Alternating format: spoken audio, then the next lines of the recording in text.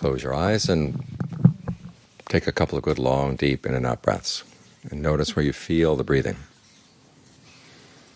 Try to keep your attention right there at the sensation of the body, movement of the body as the breath comes in, the breath goes out. Because when we talk about breath here, it's not just the air coming in and out of the lungs, it's the movement of energy through the body that allows the air to come in and go out. And that movement can be felt in almost any part of the body. It involves your whole nervous system. So think of it bathing the body with a sense of well-being. If deep breathing feels good, keep it up. If it doesn't feel good, then you can change to shorter breathing or more shallow, heavier, lighter, faster, slower. Try to feel what feels good right now. Try to figure out what feels good. And if you're not sure, well, experiment for a bit to see what different kinds of breathing will do for you, and then you can choose. This is an important principle in training the mind, is you have choices. If we didn't have choices, there would be no point in training the mind. It would just act like a machine. It was programmed in one way, it just run along with the program.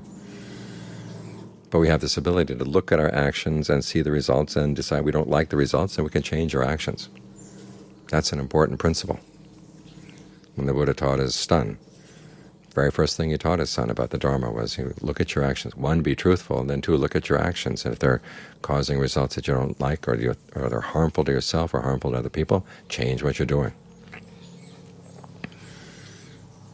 So we do have this element of choice. So the question is, how are you using your choices? Are you choosing well? Are you choosing poorly?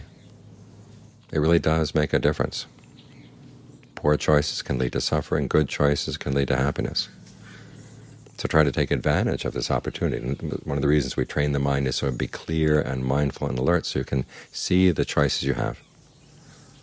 Because sometimes we just go on automatic pilot. We don't realize what's happening. We just think, well, that's just the way things are. Well, they don't have to be that way. We can change. And it's through changing, through learning from our mistakes and learning also from the times we've done things right. That's how we grow. That's how the Buddha himself found the path to awakening, by testing things and seeing where his choices were creating obstacles for him and where he could change. So take advantage of this quality of the mind to see its actions and change, to choose a new way of acting, because that can take you very far.